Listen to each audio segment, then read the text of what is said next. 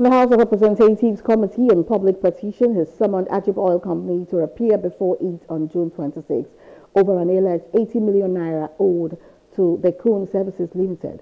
Honorable Mike Taba, chairman of the committee, while expressing displeasure over non-payment as well as the non-appearance of AGIP Oil, said some to the managing director and chief executive officer. If Melikari was here, he would have been able to explain to the House what has actually transpired, whether AGIP is actually owing the petitioner or not.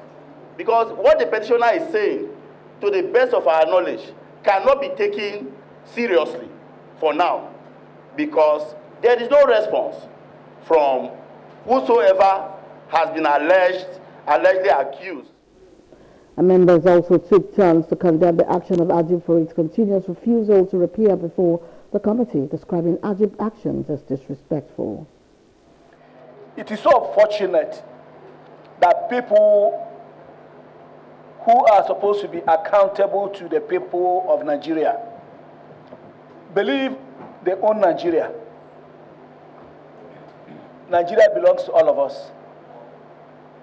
And when a committee that is saddled with the responsibility of resolving issues, especially a committee mandated by the Constitution to handle issues touching and concerning the lives of Nigerians, summons a person whom they have authority to summon, he refuses to appear. Chairman, I think it's time. I don't know who is protecting who, but I do know that nobody is above the law. The petitioner, Professor Nelson Onubogu, the MD CEO of the Coon, explained that the invitation to AGIP for appearance was well advertised in the media, suggesting that AGIP deliberately shunned the public hearing. After about 3 days, I got a call from NNPC from a guy called Mohammed Mahmoudou. He said he's from TRC, Government Risk and Compliance, something like that. They are coming to audit my company, do forensic audit with respect to my issue with AGIP. I said, you come. They came, and I was involved in a very serious project with Shell. So I allowed them to deal with my contracting department and my HR and the responsible officers.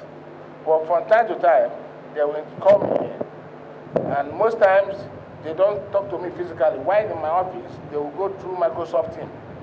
So that while they are talking to me, AGIP will be there, NNPC will be there. We had about a week and a half in my office, and they were done.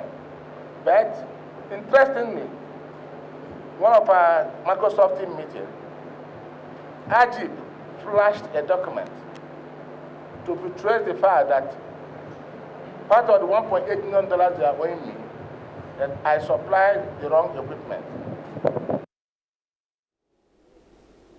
Onubogu says he is ready for a peaceful resolution of the impasse, but no one should tell him to forgo his money.